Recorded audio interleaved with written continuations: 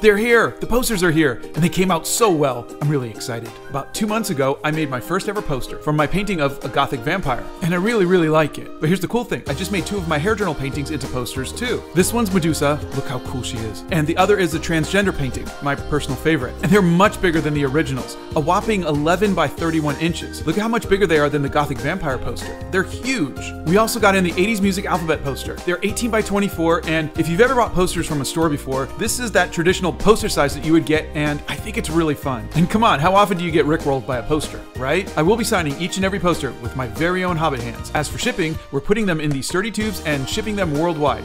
Shipping for the USA is free, and the cost for shipping to other countries is usually less than $20. Please note that the price for shipping does not go up if you order more than 1 poster, so you save a bit if you order more than 1. And finally, if you cannot afford a poster, you can download my art for free on my site and print them out, because I think art should be available to everyone.